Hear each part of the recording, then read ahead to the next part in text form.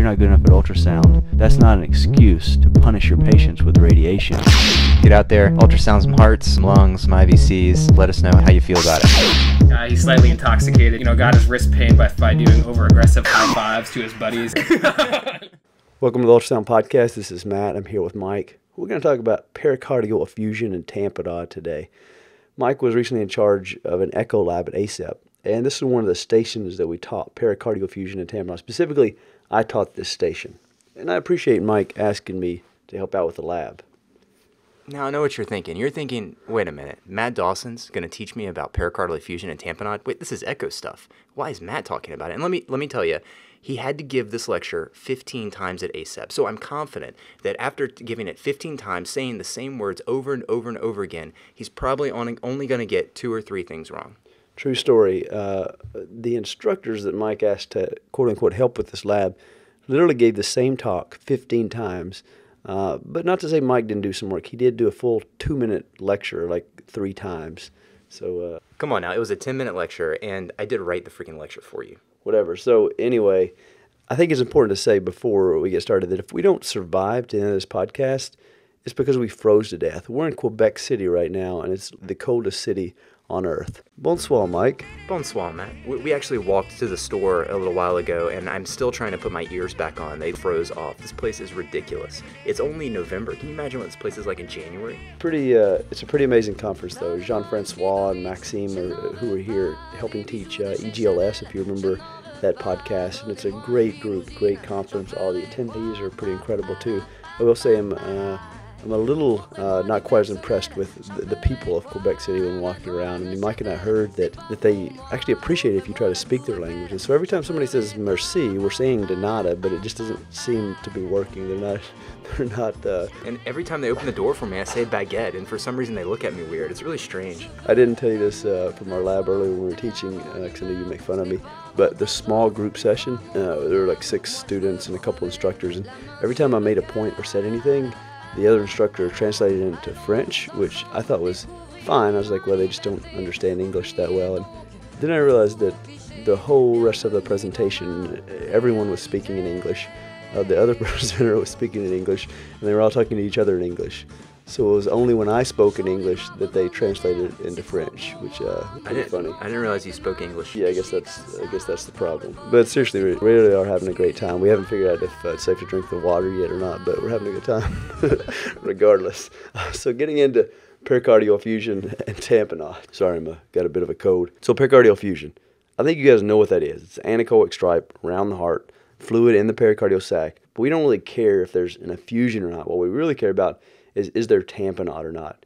Then you can have a pretty big pericardial effusion, but that doesn't matter. Does size matter, Mike? I guess no. The answer is no. Yeah, it really isn't about the size. It's about the pressures and how that effusion affects the heart. So, Mike, can you tell us how to differentiate small, medium, and large? What those different sizes are? Well, there's a few different... No, wait, stop. I just lost all confidence in you. I just said that size doesn't matter, and here you go trying to explain how to tell the difference into small, medium, and large pericardial effusion. In fact, I'm furious right now. But I'll be honest with you. You did write these lectures, but I remember getting these lectures, and I thought, that's really nice. Mike's written this lecture for us. It's less preparation than we have to do. And then I saw this slide, and I wish that you were sitting beside me so that I could punch you in the face for talking about the different sizes and how they tell the difference in the different sizes. In fact, you know what I'm even more mad about is the fact that you've infuriated me enough to make me go on this rant. Think of all the things that our listeners could have learned in this time. To be honest, I'm not even sure that I'm going to be able to continue at this point. All right. So, is there a pericardial tamponade here, Mike? Actually, first, is there an effusion? You don't want to talk about the size? I don't want to talk about the size. Don't make me hit you. All right, there's obviously an effusion there. Everybody can see the big effusion here surrounding this heart. But there's no tamponade. There's no real effect on the heart. The heart looks totally comfortable flopping around in that big sack of fluid. What about here? Is there a pericardial effusion? Is there a big pericardial effusion here, Mike? Yeah, that's a huge pericardial effusion. Oh, trick question. So this is a big effusion, but this is a pleural effusion. And now even trickier question, because there is a pericardial effusion. So this is an important point before we really start talking about what tamponade is and isn't. A pericardial effusion and pleural effusion are very important to tell the difference in. A pericardial effusion will come down in this peristernal long axis view and point anterior to the aorta, which you can see here, whereas a pleural effusion will kind of be posterior to the aorta. So very important distinction. And this is a very small effusion. It's only in the dependent portion of the heart. Again, this is anterior on the patient. This is posterior. You don't really see any effusion up here, so this is really not causing any problems. But if you saw this huge effusion, it would be bad to stick a needle in this and try to drain it when that's really just a pleural effusion. So let me get this straight. You say that small pericardial effusion is not important because it couldn't cause tamponade, right? No, I'm saying the size doesn't matter, but it's not causing a problem here. I'm not actually worried about the code killing you anymore. I think it's going to be me before the end of this if you keep talking about the size of pericardial effusions. What about this? Now, this is tamponade. All right, this is an obviously fully collapsed heart. You actually don't see a whole lot of fluid. There's fluid back here, and I think there's probably clotted blood up here. If you saw this, Mike, what would you do? How would you drain this? That's a really tough question. I would look in a different window. So I'd look subcostally and apically and assume that I could probably find a bigger pocket in one of those two windows because there's not much except for posterior on this one. Yeah, I totally agree. I mean, obviously, you're not going to get any fluid out if you come in right here, right underneath the probe. So you have to have a different window if you want to drain this. We'll talk about drainage later. We're really talking about how to make the diagnosis first. And this is how you make the diagnosis. These are the things that you look at. Right ventricular collapse and diastole, right atrial collapse and systole, pulsus paradoxus, which is getting a little crazy. We're talking about tricuspid valve and mitral valve inflow velocities, and IVC dilation. So we're going to show you that, obviously. We're not just going to talk about it. So right ventricular collapse, as you can see on the bottom, that happens during diastole.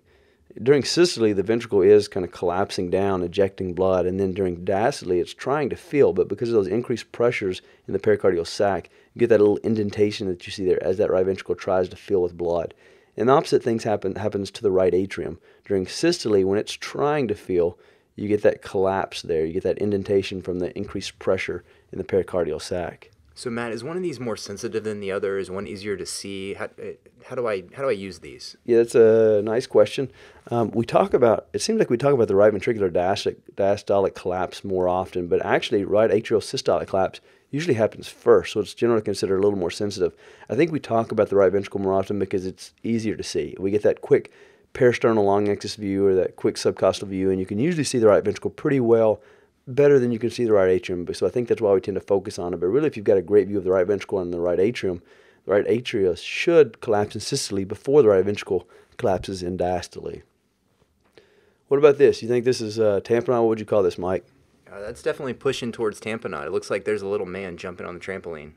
Great. So I think this makes an important point. This is an obvious tamponade, and I think it's a little subjective. When you really talk about what's tamponade and what isn't, if you ask two cardiologists, is this tamponade or not, they're not always going to agree. I agree that this looks like early tamponade to me, and what we're seeing is the right ventricular free wall collapsing just a tiny bit in diastole. And Mike mentioned the little man jumping up and down on the trampoline. We've mentioned this before, and Chris Fox is the first person that I heard describe this, but it looks like there's a little tiny man jumping up and down on the right ventricle right there. So this big effusion looks like it actually is causing a little bit of tamponade, early tamponade there. That right ventricle obviously isn't completely collapsed. This patient still has pretty good forward flow, but they're on the verge. So what we would expect as this tamponade got worse is for this right ventricle to collapse even more until eventually there was no forward flow. And then eventually the LV would be small and collapsed and hyperdynamic. Exactly. So here's a picture of peristernal long axis view. Same patient, or probably the same patient because it looks pretty similar. A little bit of collapse on this right ventricular free wall right there. And you can see that a little better if you cheat and freeze and then cine back and forth frame by frame. You can see that collapse a little more clearly right here. What about this one, Mike? Is this tamponade? That's starting to look like tamponade. I would agree, but it's tiny. So this is a great illustration of the point that the size really doesn't matter. This is a pretty small effusion, so this is definitely going to be an acute effusion. You can build up a huge effusion over time, not have any tamponade. This one's really small, and you can see a little bit of collapse on this RV free wall right there. It would be really great if there was a way that we could tell whether we're in systole or diastole, because it's kind of hard to tell just looking at a B-mode image. Mike, let me show you something. You're going to love this. All right, so You're right. I mean, what is systole? What's diastole when that heart's beating pretty quickly, especially if it's kind of tamponade and you're pretty tachycardic, it's really hard to tell. So IMMO can be really helpful. So what we see here is a subcostal view. You have the RV right here. You have the M mode cursor coming through, and first you hit the RV free wall, then the septum, then going into the left ventricle and hitting the mitral valve. So that corresponds with the image you see here. So you can see the mitral valve E and A wave, E and A wave. So when this mitral valve opens, that's diastole, right? This area right here. So if we look up from this area at this RV free wall, which is this line running right here, you see this little dip during diastole. So this is right ventricular collapse during diastole. Really cool trick with M mode. Here's another example of that. Not quite as clear on the E and A wave, but you can see the mitral valve opening here, then over here again. So when the mitral valve opens, that's diastole. We look up, here's the RV septum, the RV free wall, and you see that dip, that right ventricular collapse during diastole. So let's talk about the right atrium. Here we can see a pretty good image of the right atrium. We said before we don't talk about it quite as much, probably because we don't see it as well. But this is what a normal right atrium should look like with a pericardial effusion. No collapse during systole. In contrast to this, so you've got a big effusion. We see the RV. We don't really see much RV collapse per se, but this right atrium, it's got an obvious big indentation there. So it's kind of like the upside down little man jumping up on the trampoline right there. Anti-gravity. It's like a man punching a trampoline. So would you say that it's best to look at the right atrium in the subcostal and the apical windows then? Or is that where I'm going to see it the best? Yeah, that's exactly what I would say, Mike. I'll say the apical and the subcostal view are the views that you're really going to see this. So if you don't see any right ventricular collapse, you can get a good image of the right atrium in the apical view of the subcostal, then go for it. Sometimes you'll see earlier tamponade than you would if you're waiting in the right ventricular collapse. I know you saw when we mentioned this earlier and you rolled your eyes at us, talking about mitral valve and tricuspid valve inflow variation, but this is not as complicated as you think it is. If you just stop for a minute, think about the physiology, I think you can understand this. I think this is going to make sense to you, and we'll tell you why it's important in a minute, so stick with us. First off, let's think about this. During inspiration, we're decreasing our intrathoracic pressure. We're decreasing that pressure and pulling air into the lungs, and at the same time, we're kind of pulling blood up through the IVC. That's why you see the IVC collapse. And so you have increased flow across the right side of the heart, across the tricuspid valve. So during inspiration, you have increased flow across the tricuspid valve. In contrast, during expiration, you're pushing air out of the lung. You're increasing the intrathoracic pressure, pushing air out of the lung. The lungs are getting smaller. You're also kind of wringing blood out of the lungs through the left side of the heart. So the left side, the mitral valve inflow variation is increased during expiration. So this is normal. So this is normal in everyone, but it's exaggerated with pericardial tamponade. So what you see is with normal respiration, this mitral valve inflow variation, it goes up and down. So as you can see here, we have an apical four-chamber view. We have a pulse wave Doppler through the mitral valve, the left side of the heart. And as this person is breathing in and out, the mitral valve inflow varies over time. Now, the normal for mitral valve and tricuspid valve inflow variation is quoted different things, different places. I've seen it 15% for mitral valve and 25% for tricuspid valve, or 25% each. It kind of depends on what you read. A good general number is about 25%. Hold on there, hot stuff. So I got a quick question. Actually, I got a couple quick questions. How do you know whether the velocities are during inspiration or expiration just on this image? So when they go up or when they go down, how do you know? To be honest, I don't care. I'm just looking at the percentage change there. I mean, one way I could tell is because it's written down here. And I also could think about it, what it changes with inspiration and expiration based on the physiology that I explained to you a little bit earlier. But who cares? You look at the biggest one and the smallest one, and you calculate that difference. So here we see that the peak velocity is about 100, and this velocity is about 70. So that's about a 30% difference, or greater than 25% variation, which is abnormal, which is exaggerated. So this effusion looks like it's causing tamponade because it's bigger than the normal 25%. So let's practice. What about this patient? So again, an apical four-chamber view with the pulse wave gate through the mitral valve. You see there's an effusion. The question is there tamponade or not? So we see here this variation, And when we look at it, the maximum seems to be about 180 centimeters per second. The minimum minimum velocity is about 120 centimeters per second. So 180 minus 120 is 60 over 180. That's 1/3. 33%, clearly above the 25%. So this is tamponade. Here's an example of not tamponade. If we look, we have the pulse wave gate through the mitral valve. We took a look at the maximum, 59, over the minimum, 51. That difference is 12.5%. So within the normal variation. Now I told you I'd tell you when this is important. And that's when you have a patient that maybe has chronic elevated right-sided pressures. For example, a COPD patient who the right ventricle is getting really thick over time. And it's really tough to compress that right ventricle with the effusion. So in those patients, you're really not going to see much of a right ventricular collapse at all until all of a sudden that pressure is built up so much that it's just complete collapse. And it's just harder to see that collapse as well. So this is an earlier clue that this patient has tamponade than that right ventricular collapse. IVC dilation can also be helpful. We debate the IVC all the time, how useful it is, if you can really tell if a patient's volume responsive by looking at the IVC. But the IVC can give you good information. For example, if you've got tamponade, if you have obstructive shock in the chest, then the IVC should be dilated and not really collapsing at all. Yeah, I think that's a really underutilized tool, Matt. The last time I looked at this, there was a study back in sort of the mid-'80s that looked at the sensitivity of IVC during pericardial tamponade, and I think it was like 98%. It wasn't a big study, but I think for the most part, if your IVC is collapsing, you are almost certainly not dealing with tamponade. Yeah, pretty much anything that we ultrasound, if you take it in isolation and say, how good is it for this or that, it's probably not going to be perfect. But when you combine this with all the other information you gain from the chest, the different views of the heart, it can be really helpful and help to confirm or refute what you think is going on. So what are we going to do about it when we find these? How are you going to treat it? This is something that we don't do very often. This is one of those skills in medicine that you're not going to get good at by doing 10 and failing a few times. This is something that you have to know how to do, you have to memorize, and you have to be excited to do it. If you hesitate at all, then it's going to be too late. So that's why we're going over this. You're going to want a pericardiocentesis tray.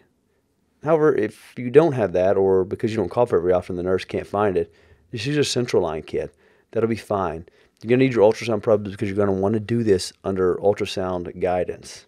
For that matter, if you don't have a central line kit, if you just take off 60 cc's out of the pericardium, that's going to buy you some time. Yeah, syringe and a needle at a minimum. If you've got a kit, great. But get the syringe and the needle first and then worry about the kit later once they have a blood pressure back and a pulse. So you're going to do this under ultrasound guidance, and you're going to go where the biggest pocket is. That's really important. We always talk about pericardiocentesis and doing it in the subcostal window, kind of going through the liver.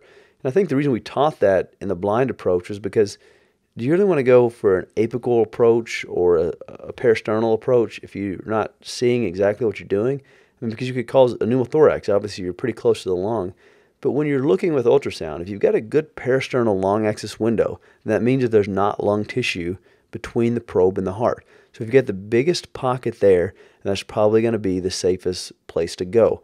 Obviously, other things to consider in that equation, but it's usually in general just the biggest pocket. You don't want to hit the myocardium, so that bigger pocket is going to give you more room to make minor errors. You want to do it under ultrasound guidance in real time too. We do some procedures, it's fine to do the static technique, but we really want to do a dynamic technique here and watch the needle go in the entire time. And we're demonstrating here with the curvilinear probe, and I think that's important to mention because you're pretty much always going to get a better view of the heart with a phased array probe, and technically we're using a phased array probe here. But if you get a good view of the heart and the pericardial effusion with a curvilinear probe, you're going to be able to see the needle better with a curvilinear probe than you will a phased array probe. And you'll be able to see it better with a linear probe as well. So technically, if you were able to get a good view peristernally with a linear probe, that would be acceptable as well because you can see the needle really well. It's kind of a trade-off between visualizing the heart, getting a great picture of the heart and the effusion, and then also being able to see the needle, figuring out what the best probe and location is, taking all those things into consideration. So if you've placed a central line, then you should be able to do this. It's pretty much the same cell danger technique. You aspirate blood. Once you've got blood, you thread a wire in through the needle, dilate, and put a catheter in. And that's it. You've got a pericardial drain. It's really not that much more difficult than a central line. It really shouldn't be any harder other than the fact that you're sweating profusely and the patient is going to die if you don't succeed. So here's an example of an ultrasound-guided pericardiocentesis with a phased array probe. And you can see here, you just can't see that needle very well. And you've got a pretty small margin of error, not all that big of a fusion. This is scary to me. And this is why I say if you could see this well with the linear probe, it may be okay to use that. You really would like to see that needle. And obviously you're aspirating as you go so that you try to find as soon as your needle tip gets in there. But you saw there that kind of poked in quite a bit. With a small fusion like this, you could see how you could indent the soft tissue all the way to the myocardium and poke straight into there. One way to avoid that and make sure that you're not dilating into the myocardium and placing a drain into the right ventricle is to use agitated saline. So that's the first tip and trick that we want to talk about, is agitated saline. This is what it looks like. See that all these bubbles, this looks like contrast around this heart? This is from agitated saline. So we don't really see a needle at all there. Phased array probe, we're not really going to see the needle very well. But we came in, we're aspirating, boom, we get something. We think we're in the pericardial sac. And then we flush. We don't have a completely empty syringe on when we're aspirating. We've got a syringe with saline.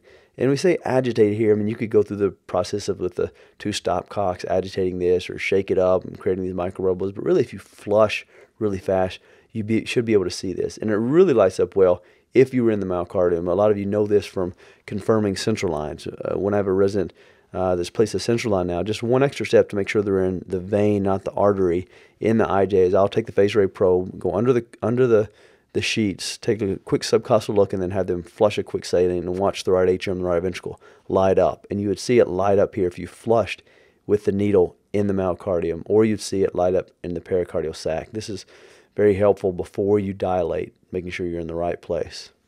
Yeah, and I just want to say thanks to Rob Arnfeld for this image. He sent me this image, and I think it has nothing to do with the fact that it's purple. I don't think that's weird at all. Nothing strange about the purple image. Thanks, Rob. Yeah, and what a great looking guy. So you want to go in plane when you're doing this procedure. There are a lot of procedures that it's fine to do out of plane or in plane, short axis or long axis. But this is one you really do want to see the needle the entire time. You want to see that whole needle and not just a tip that you could easily lose. So go in plane. Don't get fancy. And go where the fluid is. We've already talked about this. But wherever you have the biggest margin of safety is where you should go. If you have a big peristernal long axis pocket right here, go for it. And you know that there's the risk of lacerating the coronary artery if you go on the peristernal long axis view. But if you get a big pocket, then that risk is mitigated. If you have a small pocket there, then you're going to want to think about that more.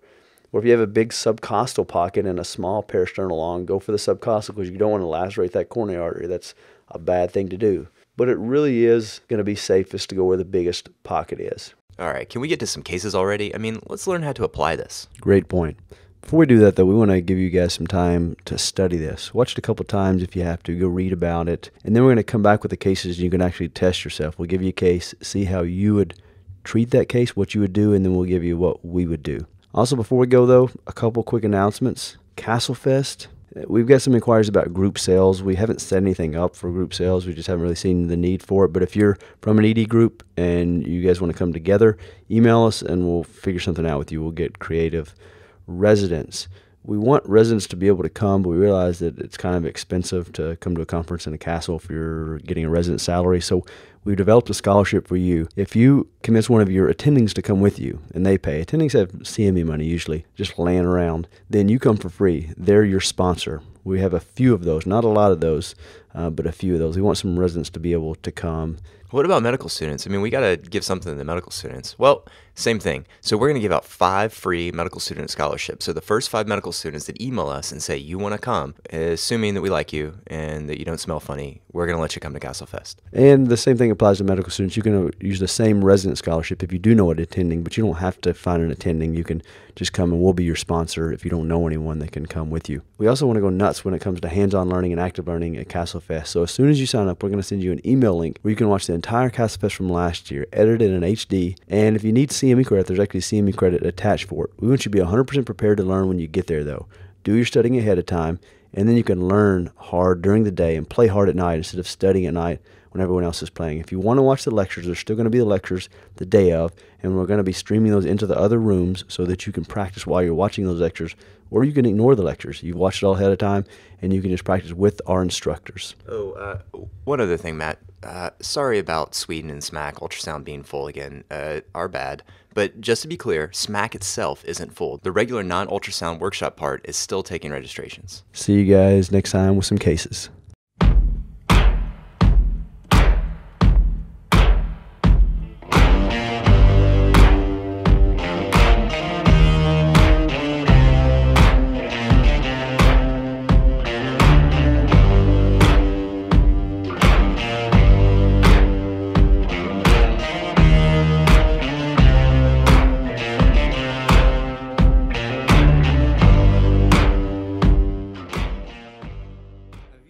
If you're not good enough at ultrasound, that's not an excuse to punish your patients with radiation.